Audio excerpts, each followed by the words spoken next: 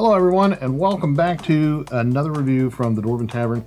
I am Dr. Jeff was your host, and this time as a departure from our usual, I don't know, we've been doing a lot of Pathfinder lately, and a lot of Paizo stuff because they're awesome folks, and they send me a lot of stuff to review. I'm going to take a bit of a reprieve from that and explain or review this book. This is the Traveler Central Supply Catalog from Mongoose Publishing, and they're also great guys. I love the guys at Mongoose because they're good folks. I mean, it's nice to have good stuff and good material, but it's even better to be nice people because that's what it's all about. And these guys are really cool. Very specifically, Mark Miller and Matthew. Forgive me, I don't know if it's Sprang or Sprange, but I've met them both, and they're really cool guys. In addition to being great game designers, like them. So, Traveler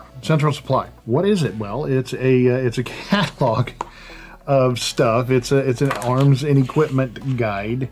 It goes for $49.99 at all your finer retailers. Actually, it probably goes for less at your finer ones. It would go for more than that at your less than fine. So, what is the book? Well, it's exactly what it says it is. It's a catalog. It's in a catalog format, which I think is incredibly cool. And one of the coolest things is the ads in the book throughout. For example, this one, breaking news, mega sale for the best deals in the Marches, Ares, Quaid, Guns, Goods, and Beyond. Fully registered trader of the Central Supply Catalog by the Traveler's Aid Society. Which, as you know, if you're a Traveler player, that it's a Traveler's Aid Society is the overarching throughout, woven through. I don't know what's with the interpretive dance, but there you go. And it has the Varger Service Guarantee stamp. So, Vargers. All customers who quote Ares Mega Sale get an additional 10% off all purchases. So it's really cool. It's immersive. That's the thing that I've often mentioned throughout reviews and various other discussions of various games and the like. I have often stated that immersion is one of, if not the most important aspect of gaming, primarily because Walt Disney actually made me think. He said at one point in time that nothing is as immersive to a moviegoer than an incredible soundtrack. And as we know, or should know, or maybe you disagree, I don't know, but as is widely accepted, an immersive soundtrack, I mean, music, it touches us and it reaches into us and it pulls out things from our past, our memories, or it sets the precedence for new memories. And immersion it gets you into the game. This, you can't have a musical book, a soundtrack in a book, so they do so with images because a picture's worth 1,000 words, and very few songs have lyrics that long. So these illustrations with the various, for instance, this on page 9 here, this ad it's an ad for the TL6, the Tech Level 6 assault shotgun with this big 70 caliber rounds, which that 12 gauge is 70 caliber, I believe, if memory serves. If it does, I would like an espresso with coconut. And also, it has a 0110100100010 as a barcode, and that equates to 1,682 for whatever reason. So the ads get you into the flavor of it, to make a long story short.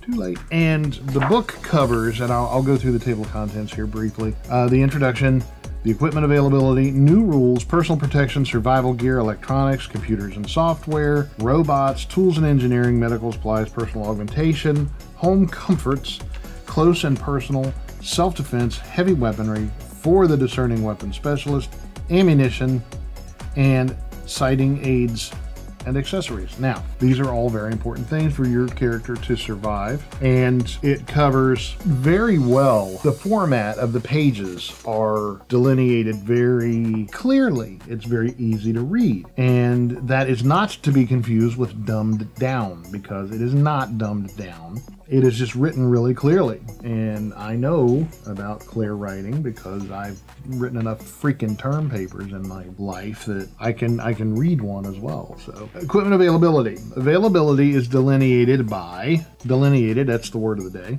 Availability, whether it's considered to be anywhere from highly specialized to a world at the other end. If it's highly specialized, it may not be available, so you have a die modifier of -1 on your roll to see if it's available. If the world population is 12 or better, then you have a die modifier of +2. So, and then there's a lot of things in between from, well, actually the item's tech level is 10 or more steps away from the world's tech level is -4. And the world population is 0, it is also -4. 0 does not mean 0, it means O, as in, well, it does mean, it is the number 0, but that doesn't mean no population, I think. I'll have to look. But the world population is 0, it's -4. Then you can have all the way up to +2 for if the world has HI, HT, IN, and or RI trade codes, which are high levels of trading. And the world, if the world population is 12 or better, then you also have a higher chance of finding the weapon. So the referee's fiat, the referee, and Lyric and I had a podcast on the Table 5 podcast about that. We call it Dungeon Master even if we're playing a cowboy campaign, just because of our training. In addition, a referee may apply his own modifier of -3 to +3, just depending on the individual circumstances. So I'm glad that they reminded the reader of that, because it's true. I mean, you could flat out deny it or say, well, yeah, of course it's here.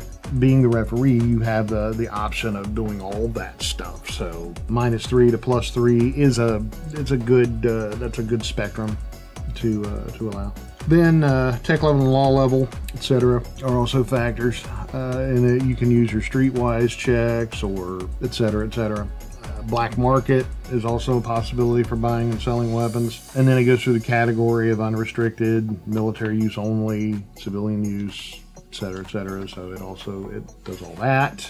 Law enforcement response for negative effects on streetwise checks, and it just goes through this whole process of discovering whether or not the weapon's available, how you can go about getting it. And once again, Traveler departs from, because there's no levels in Traveler and there's no experience points, and you begin gameplay as soon as you start rolling up your character. That's wonderful. I love that, because it begins to be immersive from the first roll of the dice, and it continues throughout the game, which, that's why Traveler is my favorite science fiction sci-fi role-playing game. Even though you could very well use Traveler because at the various tech levels, tech level 0, Stone Age, anything from Stone Age up, there you go.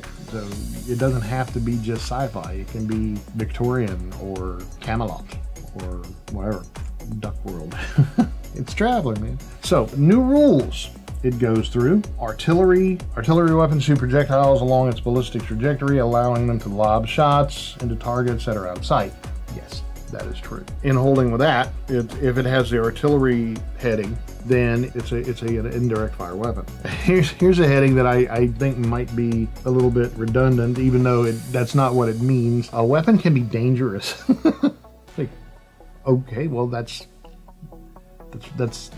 right. No, this weapon can be as lethal to the Traveler using it as his intended target. If an attack roll is made by this weapon with an effect of -5 or worse, it explodes like a blunderbuss that you've overpacked. Its damage is inflicted upon the Traveler while firing it, and the weapon is rendered inoperable. So if you get a dangerous weapon, just be aware that you could blow your own head off. Fire. This weapon sets the target on fire, causing damage every round after the initial attack. The target can only be set on fire by one fire weapon at a time. Obviously, since you're on fire, you can't be set on fire again until the first fire subsequently goes out. So forth. So there are a number of new rules. Single-use weapons, silent weapons. Love suppressors and silencers and weapons that don't go bang. Weapons that go are some of the coolest. Even in video games, I love that. I don't know why. I guess it's because I'm a musician and I value my hearing somewhat more than I used to. Playing on stage for years, man, I get that tinnitus going on, and whew, man. So, with the new rules out of the way, then we get into the actual catalog, which the catalog is incredibly cool. It has pictures of every single thing, and you know how I am for good illustrations. And the illustrations they're not photorealistic, but the artwork it's kind of comic booky, kind of cartoony, but it's not like silly cartoony. It's realistic cartoony. It's like actual, you know, comic book stuff and like superhero stuff, and I really like the artwork, so that gets big pluses for me. Anti-energy armor, I feel like I'm wearing that now. I'm wearing anti-energy underwear. Then you've got stuff like reflect and natural sheath, all these armors, a vac suit for boarding, and it has, because when you can see the armor, when you can see the picture of the armor, then you can imagine your character wearing said armor, such as the hostile environment vac suit and the explosive ordnance disposal suit. Very cool. The pressure sleeve that's a whole body thing. It's not just a sleeve you put on. It says, come on, man, come on, do it, come on. Your sleeve is saying that to you. The psi enhanced combat armor. And again, when Lyric and I were talking about favorite classes, one of my favorite things is the psi thing. Psionics, man. So all of these suits of armor, it has the stats of each weapon, of each suit, such as its protection, its tech level, the rads, the kilograms, how much it costs, and the required skill. For instance, in order to wear the mechanical carapace, it gives you +8 protection at tech level 9, or a mechanical suit, and then the carapace it's a little bit easier to put on because you only need a vac suit 1, whereas the mechanical you need to have vac suit 2. It's a lower tech level by 3 than the carapace. Carapace is 12, and the mechanical is 9, and so it just makes sense that it's a little clunkier, a little less efficient, a little less. That's what I'm looking for, intuitive to put on. And so there you go. The powered plate, it has 2 different tech levels. The tech level 10 is a vac suit 1 to put on, or to don properly to where it works. Because these are not just you know, sweaters and such and jeans that you put on. These are very complicated, very complex pieces of machinery that intertwine to make a new and better you and protect you. Powered plate it's got protection of 18, so it's like ain't nothing getting through there. But it's tech level 14, and it only requires a vac suit of 0. So if you've got like a jack of all trades, then you can wear that. You can put all that stuff on. So if you're rolling up your character and you get the option for vac suit, just know that if you turn that down for something like carousing or something, that your very life could depend on being able to put on that suit, because if there's nobody there to help you, then you're not going to get it on properly. So just a little side note there. Modifications. The modifications section, after reading through this, it's very cool. For example, it has you can get a modification of a friend or foe HUD. Several tiny scanners and cameras implanted in the armor keep track of registered friendly transponders. HUD itself comes equipped with its own transponder, so you don't accidentally shoot yourself thinking you are an enemy, and marks targets without transponders as potential enemies. This information shows up on a visor-based HUD, allowing the traveler to know the exact location of allies and enemies within its line of sight, or up to a kilometer away, whichever is greater, as well as avoiding potential friendly fire incident. This system grants a die modifier +1 to any tactics check the traveler makes. So yeah, I mean, all of these modifications, and there are a few of them. There are 2 pages of them, and it goes everywhere from additional padding to the thruster pack, like jump jets. So they've covered quite a bit, and it's quite minefield boots, submarine functionality, magnetic grapples. You can be like Metroid up in there with Samus. and so forth. So thumbs up for that. Then it has a section on battle dress, which are the actual armors, for crying out loud. The artillery battle dress is more heavily armored than standard and has heavier servos that enable it to carry powerful integral weapons. However, it is too large and clumsy to use handheld weapons normally, and any attempt to do so will result in a bane being applied to all attack rolls. You'd be molded by it, steeped in it. So the artillery battle dress, the tech level 14 is it gives you plus 29 protection, whereas let's see, I think that's the greatest suit. That is the biggest suit. The least protection you can get from full battle dress, I believe, is 22. The ceramic battle dress gives you plus tech level 13 gives you a plus 22 to your protection. So anytime you get your, nope, I'm sorry, lies. The scout battle dress has a protection of plus 20. So if you get your hands on a suit of battle dress, you've got a lot of protection there, regardless. Then it has, without going through each individual item, it covers a very wide range of armors. I mean, just the armors. So it goes from the armors to the battle dress. The first section is archaic, half plate, breastplate, full plate. I mean, it's actual plate mail, actual plate armor. Then you've got a section on armor, just armor, like ceramic and cloth and the like. Then we have anti-energy armor, which is like ablat, which is ablative armor that burns away with lasers, but it protects you from lasers. Electronics suite, non-powered suits. Then it goes to atmospheric protection, Arctic and cold environments, desert and arid environments, marine environments, mountains and cliffs, vacuum environments, general survival gear. Okay, after the armor, we get into the general survival gear, and it is replete, if you will, with various gear. I mean, it looks like a pro bass shop or a Dick's Sporting Goods looking set of future. You know what that's going to look like in 100 years from now. So you've got things like the protein tap, the internal combustion generator, which is just a straight up ring ding ding. Micro turbine generators, a pocket saw. You don't want that coming open while you're jogging. The infinite rope, very much like the liquid rope in Star Wars. You know, the kind that when Luke pulled the thing out and the grapple and threw it and swung across the thing while stormtroopers were shooting at birds or whatever. The infinite rope is stored in liquid form within a device looking like a caulk gun. It's a bacterium binding to itself with amazing strength and flexibility. When needed, the trigger on the gun is pulled and a length of rope is produced. So, Spider-Man, right?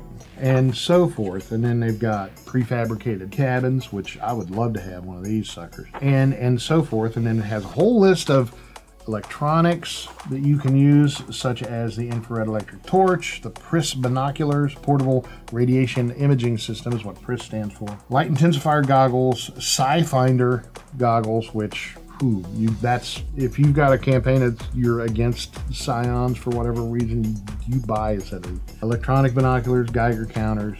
Then it has communications like transceivers, and then it tells about their range, which is a thing that is sorely missing from a lot of sci-fi, is the minute details. That some people like the details, some people don't. For instance, in Starfinder, the actual speeds of the ships and speed capabilities are not given because they say it's the narrative that is more important than the actual science behind it.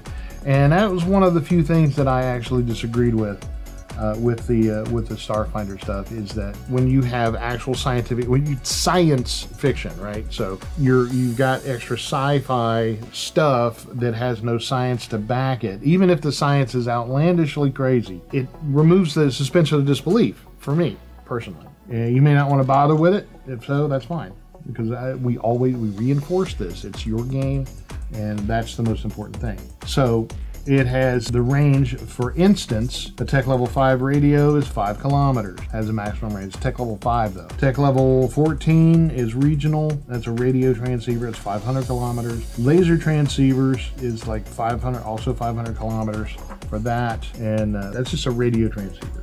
They also have things like, well, I think it's a higher tech level than what Traveler gets into. It's things like 17 or 18, but the Ansible, where it's quantum entanglement that works instantaneously across both spectrums regardless of distance. So they have the Ansible, the theory of the Ansible is to have a box with a quantum entangled set of like a quantum entangled transducer, and you talk into it and it hears the sound and it vibrates to your voice, and then the other one that is also quantum entangled, no matter where it is in the universe, it also does that, and then it picks up. So that's instant communication across any distance, literally any distance. That's a cool thing. Little side note. Then it goes through computers and software, which I think is very cool.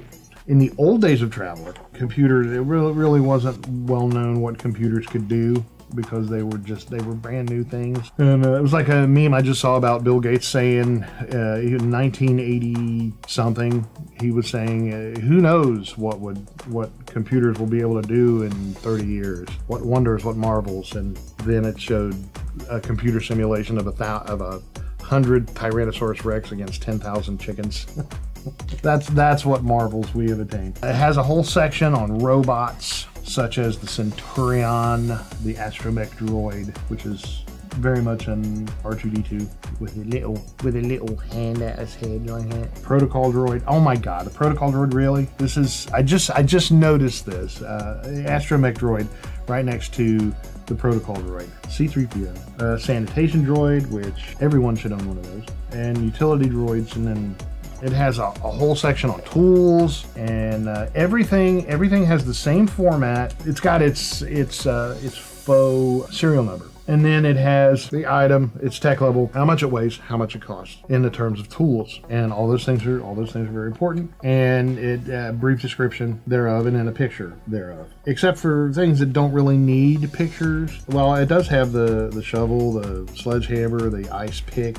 I mean the ice hammer, where you, and so forth. But it doesn't, actually it does. Hang on the next page, I'll be darned. So yeah, it illustrates everything. It's got medical supplies, and with ads, break your limits, truth serum, starlight drops, radiation emergency applicator. Then it has a section on personal augmentation, like the Aslan Cyberclaw, the combat arm, a crude prosthetic, which is tech level 3, like, you know, Cap Mayhab and his peg leg. Then the combat arm is an implant, it gives you an extra arm, and so forth. And then it has torso, head, augmentations, and various other options. And then of course the home comforts, you could get into that. I mean, it's immersive. It covers everything. Not everything is to get you prepared for the field. Close and personal, bludgeoning weapons, the mace, the grav hammer, so forth. The arc field weapon, which is tech level 14, which is a dense conductive fibers that are flooded with energy from a self-contained power pack, and it creates a plane of energy that can slice through nearly anything, which is akin to a lightsaber of a sorts. Then of course it has the side dagger and vibro blades and so forth. Very happy with this. And then it has self-defense of all the guns. I think guns are the biggest selection, the largest selection. Each one has a very cool illustration. It just has an entire section for artillery, such as the black powder mortar. It's basically a bombard. And then the light howitzer, which I carry one of those with me. I've got a carry permit for the light howitzer, because you just never know. Siege guns, these are things that are mounted on the floor or on a hard surface, and so forth. The medium autocannon, Vulcan machine gun, and so forth. Orbital defense cannons. Those, every household should have one of those. It has a range of 5 and 4 dB of damage. It costs 10,000 credits per magazine, and the magazine holds 20 shots. So if you've got a little bit of money, you live maybe in Dubai, and you want to impress your neighbors, go to a wedding with your friendly neighborhood orbital defense cannon, you can do that. Then it's got rockets and missiles, gun combat weapons such as bolas and boomerangs, monofilament bolas. Oh, that's like Predator stuff right here. Very cool. The breaching charge, it's got explosives, and it ends up The book ends with citing aids and accessories such as scopes and bayonets, chain drive bayonet, which that's very Warhammer right there. Friend or foe safety. So if you accidentally point your gun at a friend that has from your HUD, if you accidentally point a gun at them because you're excited and you want to kill something, the safety will come on and you won't be able to fire. Which is kind of dangerous if one of your friends actually is a spy or something and they betray you and you want to blow their brains all over the cabin of your new starship and you can't because your gun has a safety. We've got a gyro stabilizer for bulky weapons, heavy tripods, so forth and so on, holographic sights, laser sights. Yeah, it makes you want to play. It makes you want to play. And then it goes to the index, which, you know, has everything in it. So, this is, of course, getting 5 axes for me because it is well presented. It is not dumbed down. Very creative. It has a really good format. Very, very easy to read, and it's got a lot of stuff in it. The content is fantastic. So, again, that is the Traveler Central Supply catalog from Mongoose Publishing. Goes for $49.99, and look them up. Google Mongoose. www.mongoosepublishing.com, I believe, and look them up and get this book to you for your collection, because even though Traveler has the original core rule book has weapons and armor and stuff like that in it, this book is it just has it has more. And like the dude's trying to sell me a microphone at Guitar Center, and he said, this mic is really awesome. And I said, I already have one of these. And he said, yeah, but if you buy this one, you'll have 2. I'm like, huh, that's a really good point. So 5 axes, officially 5, for the Traveler Central Supply catalog from Mongoose Publishing. And on that happy note, I am Dr. Jeff Goins, wishing for you to want for nothing but adventure. And on behalf of the entire cast and crew of the Dwarven Tavern, at first I feared it, then I charged. And thank you for watching, and we will see you next time.